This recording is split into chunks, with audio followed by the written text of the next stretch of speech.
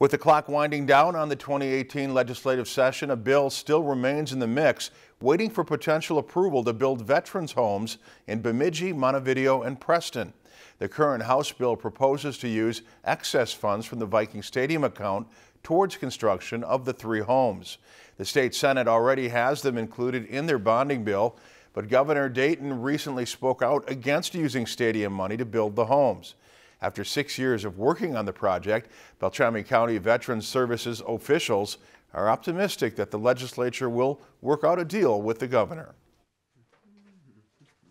This is the closest we've come, so I'm real hopeful that it will continue, and I want to see the veterans' homes be funded so that we can at least get it on the federal plans for veterans' homes. Because once the state puts some money up front, then the federal government has to decide if they really want to build veterans' homes in the state of Minnesota. This past week, 2 other veterans-related bills moved through the House. One prohibits agreements that assign military pay or benefits to an individual who did not earn them. The other bill was signed into law on Monday, which encourages jurisdictions to designate themselves as Purple Heart cities and counties and provide designated parking spots for Purple Heart recipients.